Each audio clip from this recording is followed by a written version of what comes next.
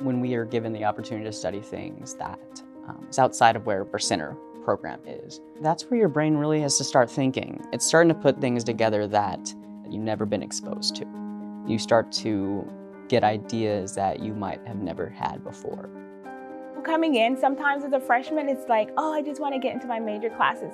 But when you take those gen ed classes that are not related to your major or your choice or your idea of your study, it really opens up your mind and broadens your horizon to see what others are doing. Some universities don't even allow students to declare a major when they enter the university. They want them to be able to have those experiences and to really be able to know what their passions are. And it's very difficult for a student that just graduated from high school to know those things. In my home country in Argentina, we don't have general education classes for everyone in college. So when I came here to the States and I came to understand what the general education curriculum meant, I thought, that is genius, that's wonderful, because this gives the advantage to our students to be exposed to different disciplines, different careers, different perspectives. And even if you come into college with a very set idea of what you want, that still is going to give you an edge. It's going to give you even broader perspective or a depth in perspective in what you're trying to specialize in. You have a lot of people here to help guide you. So don't be scared to ask questions about your degree to figure out where you want to be. If you're uninterested in your first semester set of classes, we should talk about it. See what your options are. And don't be closed-minded. Just keep an open mind about things and take things seriously. It's the only time you're really going to be asked and have the opportunity to pick other classes from outside of your discipline. I was a psychology communication major entirely because of general education. Taking those two courses just shifted my thinking in terms of what I was really interested in, which was what if I could really get to know other people to help them and find a way to communicate with them effectively. I really feel like I wouldn't be here today as a faculty member with the interest areas I have and how I teach if I didn't have those experiences. The class that impacted me the most was probably my world history class. I found that I was learning more than just the facts about history.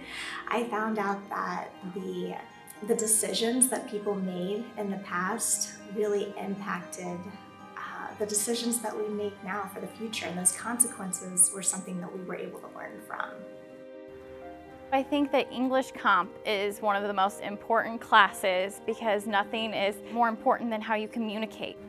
So no matter what business you're in, especially in today's world, you're always communicating through email, and sometimes that's your first impression you make on somebody. So it's really important to have proper English just because it's a lot more professional and you get that respect. Lindenwood's program made me more aware of a lot of things outside of what I had been accustomed to with just being a police officer.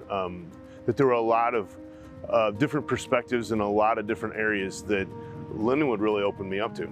Communications that Lindenwood required of all of us coming into the LCIE program was probably the most beneficial.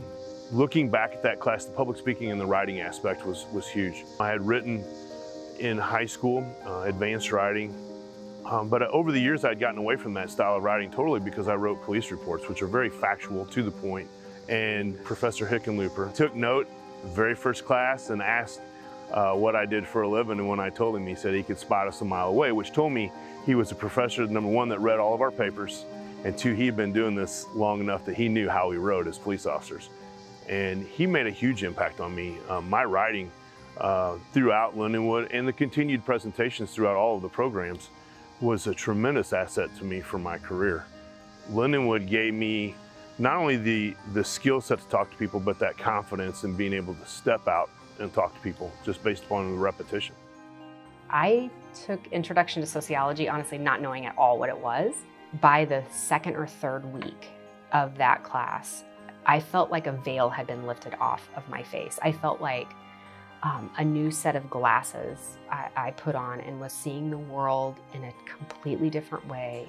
There was just a lot of knowledge and information that I wasn't exposed to, and the sociology provided me the reasons why that might be. It's just hard for me to think of what information would be more useful than information that really helps you understand more about you and your community, more about you and your environment.